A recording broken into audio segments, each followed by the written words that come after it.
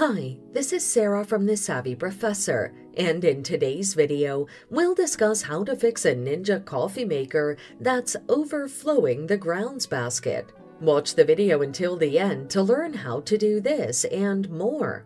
The following are some of the reasons your Ninja coffee maker is overflowing the grounds basket.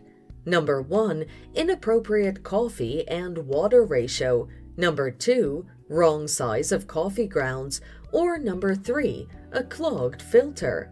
Here's how to fix these issues. Use the recommended ratio.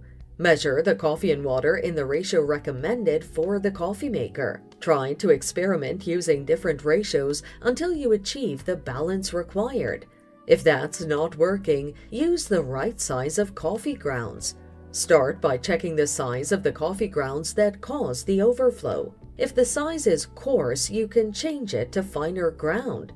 You can opt for the medium coffee grounds to allow water to flow at the right pace. If that doesn't solve the issue, clean the filter.